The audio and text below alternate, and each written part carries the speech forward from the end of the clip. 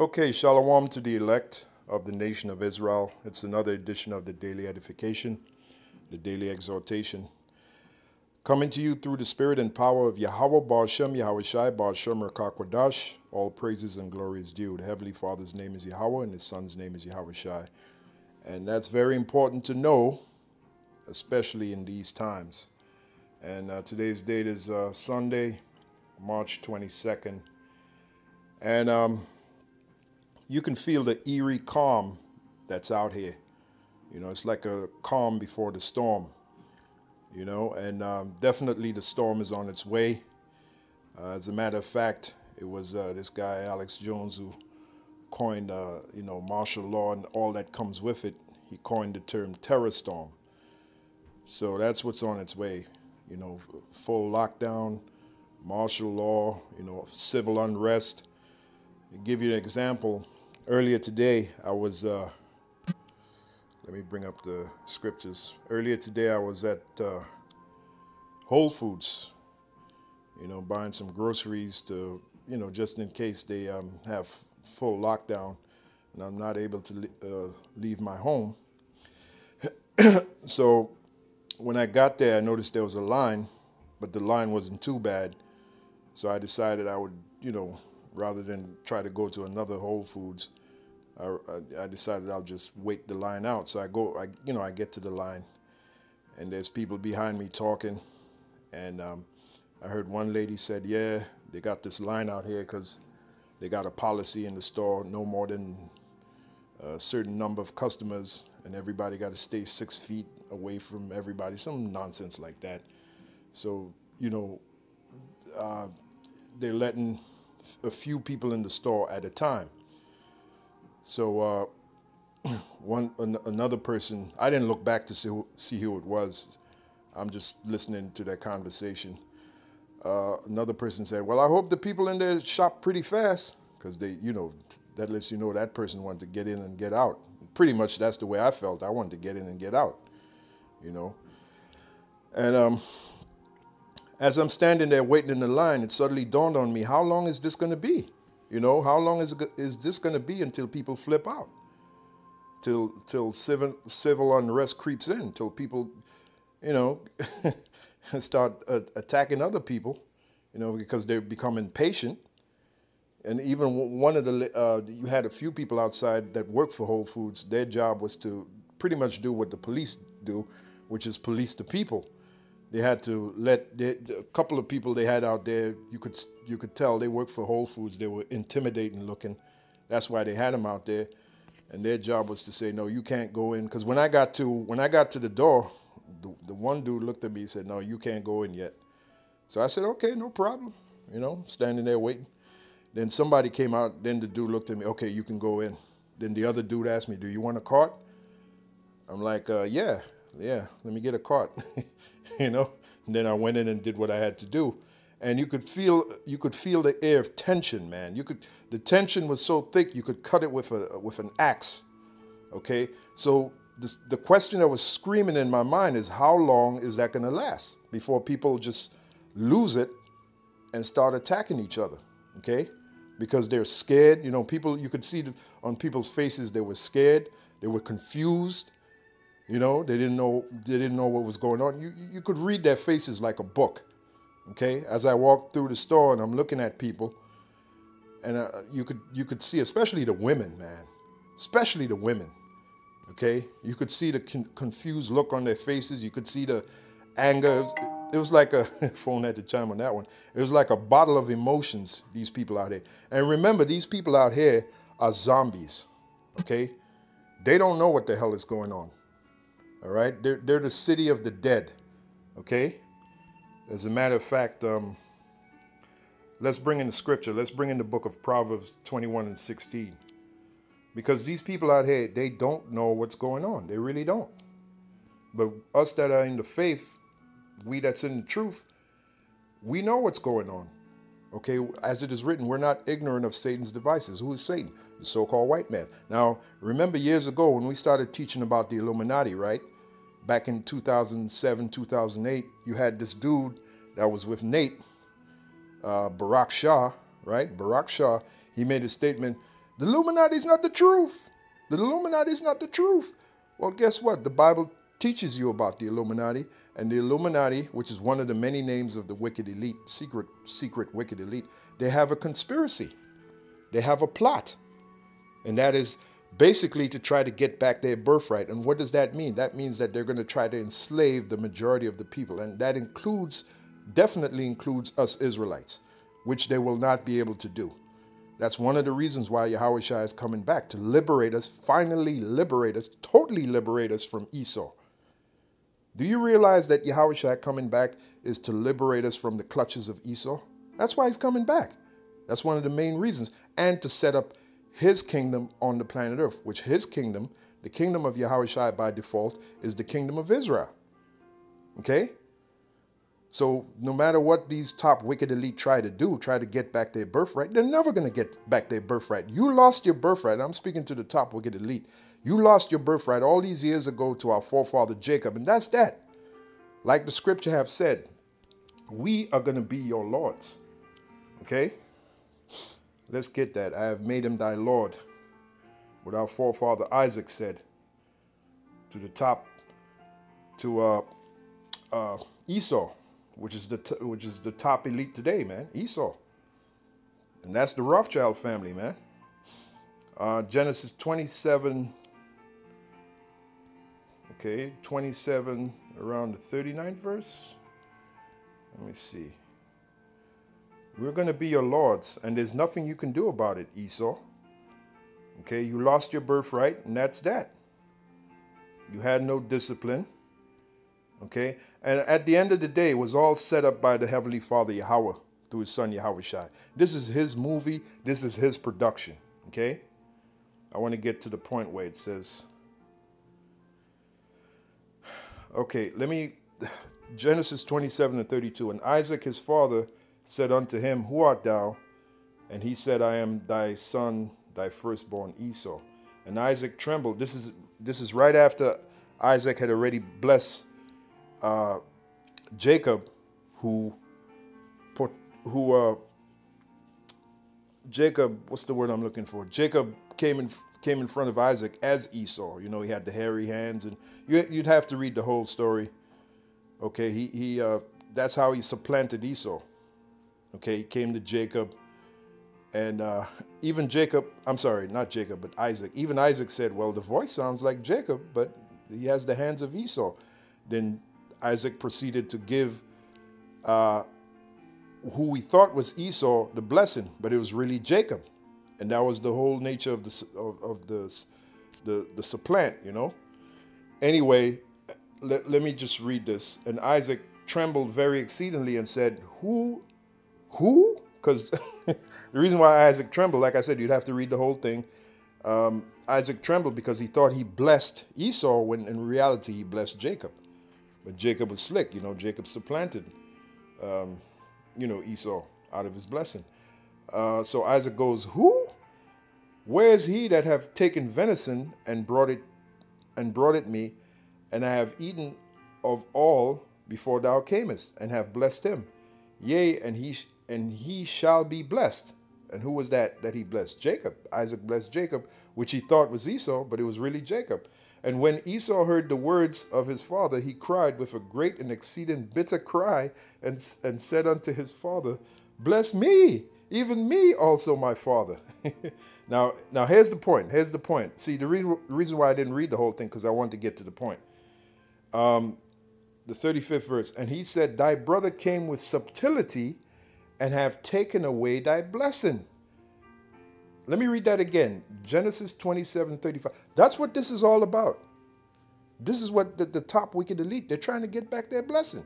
This is what this is all about. Okay, the phony cover story of the COVID-19 and the virus and all that, and which makes the people scared, and that justifies the military to come in and lock the people down and to send people to the concentration camps, and to all that nonsense goes back to Esau trying to get back their birthright. Believe it or not, okay? Anyway, and he said, Thy brother came with subtlety, and have taken away thy blessing. And he said, is not he rightly named Jacob? Because what does the name Jacob mean? It means supplanter. That's a case of Norman Omen, which means name prediction, right? For he have supplanted me these 2 times. He took away my birthright. This is Esau speaking. He took away my birthright. And behold, now he have taken away my blessing. And he said, hast thou not reserved a blessing for me? And Isaac answered and said unto Esau, behold, I have made him thy Lord. So no matter what you do, you top wicked elite, we are still going to be your lords. You are going to be our slaves. You are going to lose this so-called birthright that you're fighting for, this so-called New World Order that you're fighting for. You're going to lose it. And it's going to start with Yahushua. Well, it's going to start with the missiles and Yahushua coming back with those chariots. Because Yahushua is going to remove you out of rulership. And by the way, Yahushua back then was Isaac. And it was Isaac that gave you your blessing, which if I keep reading, is going to go into the blessing that Isaac gave you, which is the sword, which is destruction. That's your blessing. Okay? And the Lord is going to only allow you, Esau, to destroy only but so much. Okay?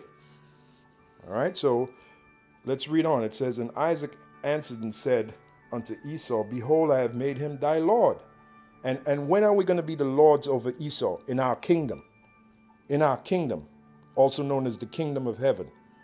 That's when we're going to be the lords over Esau, because Esau is going to be slaves to us, beginning with their top banking families. So that's when this prophecy is really going to be fulfilled. What we're reading here in Genesis 27 and 37. By the way, the word Genesis means beginnings. And Isaac answered and said unto Esau, behold, I have made him thy Lord, and all his brethren. Meaning what? All the tribes. Okay? All the tribes. The nation of Israel, as it were. Okay? I have made him thy Lord, and all his brethren have I given to him for servants. And with corn and wine have I sustained him. And what shall I do now unto thee, my son? So you can forget about it, Esau. There's nothing you can do. Okay? Now, that's the reason why Esau is going to come down with great wrath, which we're in the beginning of that right now. And, you know, even beginning with Elder Apostle Tahar, sometimes he'll say, well, things may go back to normal. The big word is may. But, you know, and even Apostle Elder Tahar agreed, there's no way it can go back to normal. There's no way. Or whatever normal is. There's no way, man. There's an air of, right now as I speak, there's an air of fear. I mean, real fear. You can see it on the people's faces. And just like Elder Apostle Tahar says, even if it so-called went back to normal, which it's not gonna do. I think it's gonna escalate to the next level and the next level. But even so, people will be aware of it. So when it happens the next time, people will be aware. All right. So the trick is to to move on these people unawares. Okay. And plus, let's not forget, the wicked elite has an agenda. They have an agenda, just like we have an agenda. They have satanic high holy days, just like we have righteous high holy days. And they do their works on these satanic high holy days. Now, speaking of the satanic high holy days, you got one coming up. You got a major one, okay, which is April 19th to May 1st. That's 13 days of the Feast of Baal. Who knows what's going to happen then, okay? So they got an agenda and they're sticking to it, okay? And furthermore, let's read Revelation 12 and 12. They know that they have a short time to enjoy the blessing that Isaac gave them, which is the sword of destruction, because that's what Esau's kingdom represents. Esau's kingdom represents destruction. Ever since Esau came into power, the earth has been heading to the what? To the brink of destruction. Why do you think our seas are polluted? Everything is polluted. Everything is fucked up. Why? Because you got a maniac in rulership, okay? A maniac of destruction, a harbinger of death. Isn't that what the movie Planet of the Apes called him? The harbinger of death? Well, there you go, man. That's what he represents, death, destruction. How long is that going to last? Even the prophet Habakkuk said that. Lord, how long? Okay? So we're in the final stages of this coming to an end, this nightmare coming to an end. And honestly, and I say this with fierce velocity, okay? Honestly, I don't want to see it go back to normal. I don't, okay? I don't want to see it go back to normal. I want to see it escalate and move to the next level and move to the next level and move to the next level so we can get the hell out of here, man. All right? Okay? I don't want to see it go back to so-called normal. And what the hell is normal anyway? Okay? Earlier today, the phone, again, charming boy. Earlier today, I was at Panera Bread. You know, the goddamn sodomite served me, man. First of all, I couldn't even walk into the goddamn restaurant to order what I want. I had to go to the drive-thru, and at the drive-thru there was a flaming sodomite, you know, serving the people, man. And I had no choice. I had to, you know, be cordial with it, you know. Anyway, Revelation 12:12. Let's read that, man. Revelation 12:12, it says, "Therefore rejoice, ye heavens, and ye that dwell in them. Woe to the inhabitants of the earth and the sea, and of the sea." And the beginning of woe is starting. We're entering into something. We've always told you, brothers, about the time of Jacob's trouble. That's pursuant to Jeremiah 30:7. Well, guess what? We're entering into it right now. Another point that proves things cannot go back to normal. There was a video circulating of a line of Humvees heading into the city of Chicago, and you had the brother Mwatazak. He did a video which I was watching it earlier. Let me see if I can see the videos I was watching. Just go into the history. The brother Mwatazak, man, he did a beautiful video, man. That video was on point. Of this Jake who basically he took his phone and he was recording a line of MVs being brought in on the train. Okay, did I say MVs? Humvees on the train. And what is that for? That is for the hour of martial law. A Humvee is what? A military vehicle. Okay, and that's what they look like. They look like military vehicles. Okay, bear with me for a minute. See if I can find this video. The video that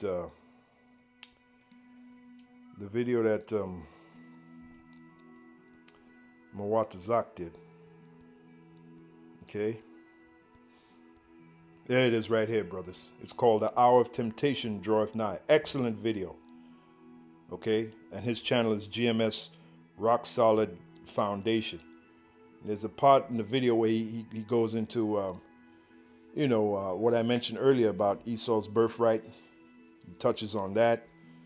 He also touches on all those, you know, he plays the part where the Jake is filming the Humvees coming in. And the Jake was nervous. He said, what they need all those Humvees for? What they need them for? They need them for the hour of martial law. And the hour of martial law means a lot of you so-called Negroes, a lot of you so-called West Indians, Puerto Ricans, you tribes in particular, a lot of you are going to get killed because you're going to be unruly. You're going to cause civil unrest. You're going to be, and the only solution is just shooting you down in the streets, mowing you down in the streets. Okay, and the Bible scriptures support that. Okay, and at the end of the day, that's all part of the hatred that Esau has for Jacob. Mwatazak went into that. So that's what they're there for. The enemy will come in as a flood, as it is written. Okay? Anyway, well, let's read that. This ties into it. Revelation 12:12. "Therefore rejoice, ye heavens, and ye that dwell in them. Woe to the inhabitants of the earth." Woe means destruction. "And of the sea, for the devil is come down unto you." Who's the devil? Esau, Edom. That's who the devil is, which is this so-called white man today, beginning with the top banking families. They're the devil personified, man. They're nothing but a bunch of psychopaths, okay? A bunch of murderous psychopaths, demented, destructive individuals, man. And they happen to be in power. And the reason why they're in power is because the Heavenly Father, Yahweh, put them in power. That was their blessing. Let's go right back to the same blessing that Isaac gave Esau. There you go. So Esau is about to fully explore that blessing of destruction, because that's what he's coming with. He's coming with destruction. That's why you saw those line of Humvees. You think they represent life? No, they represent destruction. They represent cordon you off in these cities, which the majority of you jakes are in these cities, in the ghettos. Okay? And here it is right here. It says, woe to the inhabitants of the earth and of the sea, for the devil is come down unto you having great wrath, because he knoweth that he have but a short time. A short time for what? You should be asking yourself the question, a short time for what? A short time to enjoy his blessing, which is the blessing of destruction, going all the way back to our forefather Isaac that gave him that blessing.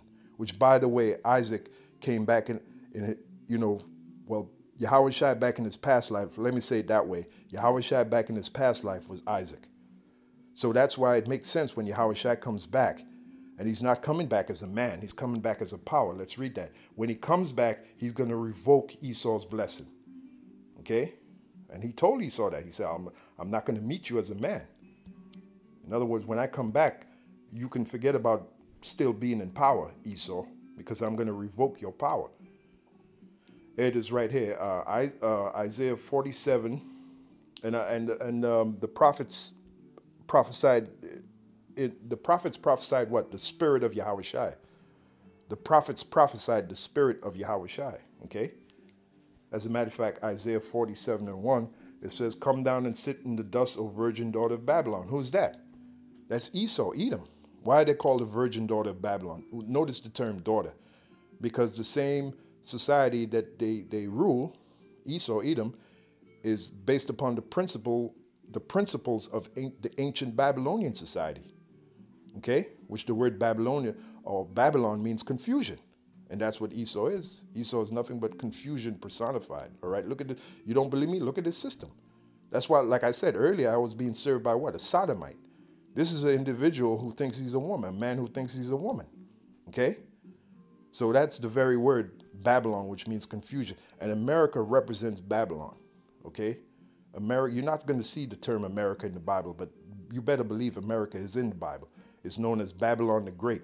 So it's also known as the virgin daughter of Babylon. So the scripture says, "Come down and sit in the dust, O virgin daughter of Babylon." This is talking about, this prophecy hasn't even happened yet. This is talking about when the Lord comes back and destroys the society. Okay? So Esau knows it's on the brink. Esau can see the signs. So they're going to hurry up with great wrath to try to set up their blessing, which is the so-called New World Order. And that's what this is all about. That's what the cover story, COVID-19, and there'll be other so-called viruses, to scare the people into not asking it too many questions and just accepting the status quo, which is their so-called New World Order, just blindly accepting it based upon the pretext of this coronavirus. And there'll be, like I said, there'll be other viruses. Okay? This is the beginning of the end, all right? That's the point. Anyway, come down and sit in the dust, O virgin daughter of Babylon. Sit on the ground. There is no throne, because America is going to be destroyed totally by the missiles and Yahweh Shai. And there's plenty of scriptures to prove that. Okay? O daughter of the Chaldeans, which the Chaldeans they were the elite of the Babylonian society, the ancient Babylonian society. For thou shalt no more be called tender and delicate. Yeah, that's what America is called. The Lady of Kingdoms. The Bible calls it the Lady of Kingdoms. You know? Anyway, take the millstones and grind meal, uncover the locks, make bare the leg, meaning the shame of America is being exposed. Uncover the thigh, which is their history, how America, you know, all the wicked history of America, how it came into being. All of that is being exposed. That's what this means. This is a dark saying here. Isaiah 47:2. Take the millstones and grind meal, uncover the locks, make bare the leg, uncover the thigh, pass over the rivers. Thy nakedness shall be uncovered, yea, thy shame shall be seen. So we're in that time right now. All the wickedness, all the skullduggery of America, how it came into being by the so-called white man, all of that information is coming out. How America is really run, you know, what's really going on behind the scenes with the secret societies and the Illuminati and all of that nonsense. All of that is coming out. All their shame is coming out. Okay? That's what this means. Yea, thy shame shall be seen. I will take vengeance. Who is this speaking? Who is this I will take vengeance? That's Yahweh Shai. And why does it say vengeance? Because of the way the so-called white man here treated the Lord's people, the Israelites. All right? The Israelites came over here into slavery, just like we came into slavery in ancient Egypt. That's why America is known as the modern-day Egypt. Okay? So the Lord said, I will take vengeance, and I will not meet thee as a man. That's the point. So our Lord is coming back as this great power, and he's going to revoke Esau out of his power. So Esau knows that. So they're going to fight tooth and nail to try to set up their so-called New World Order. And that's what all of this lockdown nonsense, that's what all of this is all about, believe it or not. That's what it's all about. So that's why Esau is going to move like a madman. And then there's a scripture in the Apocrypha where it says, they shall be as madmen, sparing none. And we're about to approach that. Oh, this thing is not going to go to, oh, hell no. This thing is going to escalate. We're going to see medical martial law. We're going to see martial law. We're going to see medical martial law. We're going to see forced lockdowns, meaning you got to stay in your home. If you're caught out in the streets, there you go. Either you get arrested or you get killed. We're going to see that. Okay? We're going to see curfews. Okay? All what we told you back in 2007, we're about to see it in living color, man. Okay? And that is why the Lord told us to watch as well as pray. Right? Watch as well as pray. So pretty much, I'm going to end it there. I don't think I have too much to say right now. It's a thing of doing videos. Man, we're in the time where you could do a video by the hour, man. You know, depending on what. It doesn't have to be long. You know, we don't need no high production. You just just get right to the information, get right to the point. That's the time we're in, you know. So, that it is what it is. Anyway, hopefully you were edified by this video, and well, like I said, it's on to the next one, which may be very, very soon. Anyway, shalom for now to the Lord's elect.